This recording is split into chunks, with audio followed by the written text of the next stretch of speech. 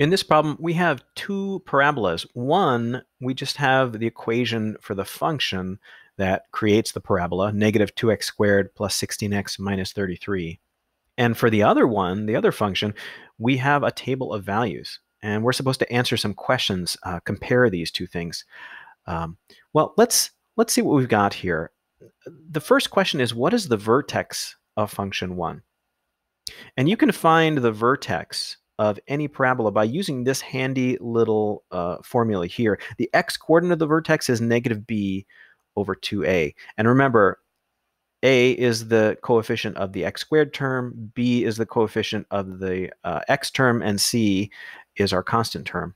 So if we wanted negative b, that'd be negative 16 over 2a. Well, negative 2 times 2 is negative 4. What we would get is a positive 4. That's the x-coordinate. How do we find the y-coordinate? Well, we just plug that value in here. So we'd get negative 2 times 4 squared plus 16 times 4 minus 33.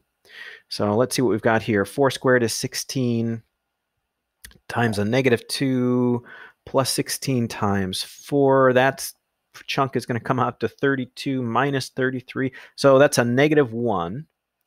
Might want to check my math on that. So I think our coordinate here is 4, negative 1. So that would be our answer for this one, 4, comma, negative 1. Let's look for the vertex in function 2. Here, it might be a little trickier to see. It might help to sketch. We don't have to be accurate about this, but we can just sketch a graph. So 2, negative 1 is on this graph. 0, 5 is on this graph.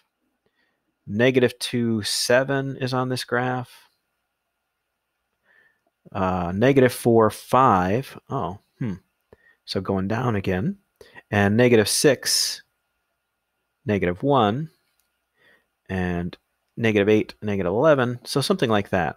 So you can see we've got this basic shape like this. And it looks like our vertex then is here at negative 2, 7.